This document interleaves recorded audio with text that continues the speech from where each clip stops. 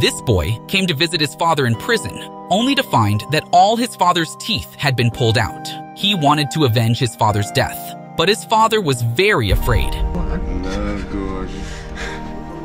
He fearfully persuaded his son not to come to the prison again.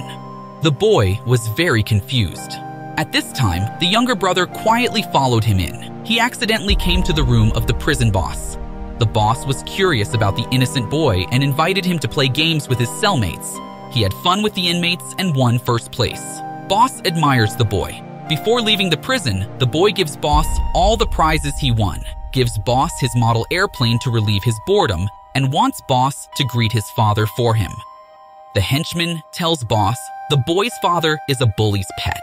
At this point, Boss has already figured out where he's going to put the model. As soon as the bully pulls open the door to the room, he prepares to bully the boy's father. Instead, Boss catches him